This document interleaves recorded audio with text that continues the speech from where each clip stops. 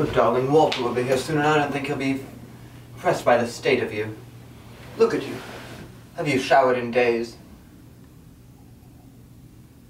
If only your father were here to see you.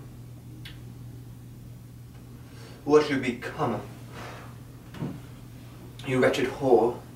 Put on some class. I remember you as a little girl. We used to doll you up in the most finest attire. And then you grew up and became what we have here. It's a tragedy, really. Such hopes for you. You're on the way to becoming a prodigy violinist. You also had a touch for the piano. All that went to hell when you met that man. You better have your things prepared, because where you're going, they do not let you out.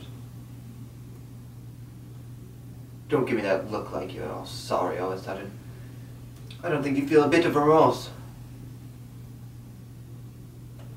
I don't know if you're capable of it, actually. Just leave the room, please. Leave. I can't even look at you. Your father is looking down and he is disgusted. You disgust me.